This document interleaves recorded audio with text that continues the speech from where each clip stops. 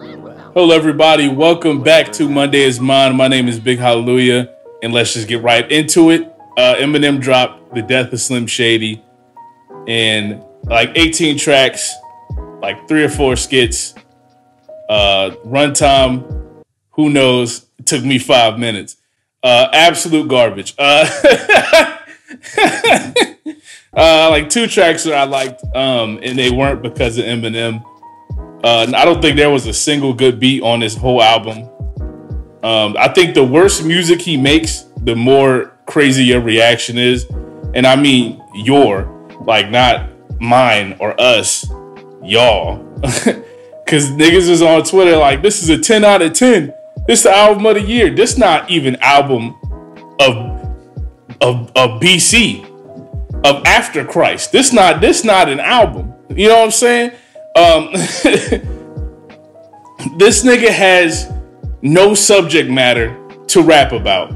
It's either I'm not Slim Shady, Twitter is trying to cancel me, Anthony Fantano doesn't like my music, or hey, did y'all guys know that sometimes I like to talk to my daughters on a song? And let's go through and talk about each one of those. You're not Slim Shady. Okay, you've been saying that for almost a decade. We know. We're well aware. Trust me, you don't have to drop an album saying The Death of Slim Shady. He died a long time ago. Marshall Mathers, you need to go that way too. 2, Twitter's trying to cancel me. No, we're not. Okay, let me get into this. Is what pisses me off, because I sat here and listened to it over the course of like 18 tracks. He says it maybe 10 times on each song. It's crazy. Bro, we don't even listen to you, bro. I'm gonna be honest with you. We're not trying to cancel you. This shit just sucks. Point blank, period. I say we. I notice I said we. It's not just me. I'm with the culture feeling. We do not listen to that shit, bro. We are not checking for that. We're not trying to cancel you. It's just bad. That's you have attached yourself to this. I'm anti-woke, anti-cancel culture rapper. Tom McDonald, congratulations. That's who you've become. This guy is just a white guy, man. Hawk Tua in the promo? Come on, dog. It's a white guy, man. It's crazy. Guilty Conscience 2. I listened to it. What about that is even close to comparable to Guilty Conscience 1? I like Guilty Conscience 1. You think I'm lying? Before you go in the drawer of this liquor store and try to get money out the drawer, come on, dog. I love that song. This song is garbage. This is terrible. Why would you name it that? How dedicated is this nigga to spitting on everything good he ever made? What's the point? What are we doing here? Is it money? Is it fame? Is it recognition? Are you stubborn? What is it? Please let me know. I can't discern it on your song. I've tried my best. I don't know what you want from us. You keep putting out this garbage shit. These people keep telling you it's fire. It's not. Niggas came to me saying, yo, this is a 10 out of 10. Nigga, this is a negative 1 million out of 10. This is crazy. Take it back. The visualizer of him zipping himself up in the damn shit, so bad, bro. You niggas love that shit. You think this nigga's a genius. He's garbage, bro. I'm willing to fight with you niggas all day. This album could have never came out. This album could have never came out. The best part of this album was the Jid verse. I swear to you, bro. Oh my God. It was like I'm in a desert and the Jid verse was an oasis. I'm crawling towards the oasis that is this Jid verse. And then here you come right after the Jid verse and you wipe the oasis away. It was a mirage. You let me know that the whole time I was still in the middle of a fucking salt flat. There's nothing here of substance. There's a grown-ass man talking about Twitter canceling him and he's a millionaire, one of the highest selling artists of all time. This nigga's a child. The other thing, he's talking to his kids. Bro, his kids are adults. Did his daughter just get married or something? They know. You don't have to tell them that you were on drugs. We know. They can look it up. It's on the internet. Have they never been on the internet? Come on, dog. What are we talking about, bro? What's going on? He has no subject matter. And when you don't have subject matter, why rap? And I know a lot of the comments are going to be already. I'm telling you right now, if you racist, I will clown you. Understand that opinions are completely subjective. What I think, you might not think. However, this shit is objectively garbage.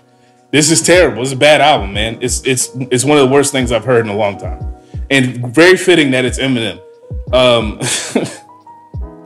Just why, bro? The Houdini song, that being the single for your album was like the harbinger of death. Like that was like a nigga going back in time and telling me the Black Plague was about to happen, because this album came out and it was just as garbage as Houdini foretold it to be. Like self-fulfilling prophecy type shit. Not one good beat. Bro. Oh my God, this nigga's beat selection is off the charts. How are you this cool with Dr. Dre? This album is so bad, bro. Okay, now there was a Baby Tron and Big Sean feature because woo, Detroit. For to keep myself sane, I won't go into why I don't like that. I'm gonna just say that's not how I like hearing Baby Tron rap. Or not rap, but that's not what I want to hear him rapping over. And Big Sean is like the final nail in the coffin. He's from Detroit, I guess. I like Big Sean. That verse is crazy. These music videos that you're doing, absolutely. Just cringe, right? There's nothing really wrong with the music videos, just cringe. This whole album can be described as just cringe. Jelly Roll being on the last track, I get what it means. You know what I'm saying? They both beat drugs in a major way. Shouts to that. But I'm not going to support Jelly Roll in any way, shape, or form. Why you ask that? It's a white man with face tattoos, man. I don't know what to tell you.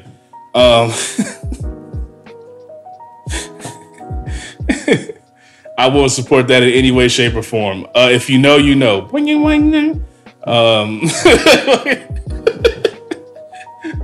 this was a good like palate uncleanser. Like this was like a palate shitter for us to, we got a lot of good music with Kendrick and Drake going back and forth, and a lot of good music. J. Cole came out, a lot of good music, and then we got this, just white man doing what he do best, I guess,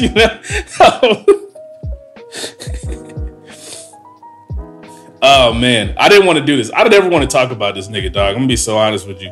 I understand that my opinion may be unpopular, and I understand that it may ruffle feathers and you may not like it, but the nigga sucks. There's no way around that, unfortunately. As much as we try, hope, and can wish, he's just garbage. Ultimately, he needs to stop. He needs to retire. It can't be this polarizing. You know what I'm saying? It can't be one nigga coming to me and telling me this is a 10 out of 10 album, and then another nigga coming to me and telling me this is the worst thing they ever heard. Somebody's lying, right? There's no room for us to be subjective at all. Like somebody's lying, point blank. It can't be a 10 out of 10 and a 0 out of 10 at the same time. And it's not Gen Z niggas neither. Them little niggas not listening to that shit. They're not. They're listening to Kid Carson. They don't care about Eminem. I don't know where he's getting this idea. Don't attach yourself to that, because that's not what it is. It's just bad music. You go back, listen to his music. A lot of it is bad. Some of it is really good. Some of it is really good. I like the whole 8 Mile soundtrack. It was really good, man. You need to go back to that. Go back to 8 Mile, brother. Go back in that trailer. Get used to it. This has been Monday is Mine. I did not like the album, if you could not tell by now. I really hope that nobody listens to that insincerity ever again. It won't be talked about in 5 years, 10 years, 3 years, 2 years. It's not album of the year. It will not win a BET award. So we can go ahead and cut that noise now. David Banner could probably make an album better than that right now, without even trying. That album was garbage. That album was really bad. I love y'all, man. I hope y'all love me. If you don't and you really like Eminem, I'm sorry. Type your comments as fast as you can. Goodbye.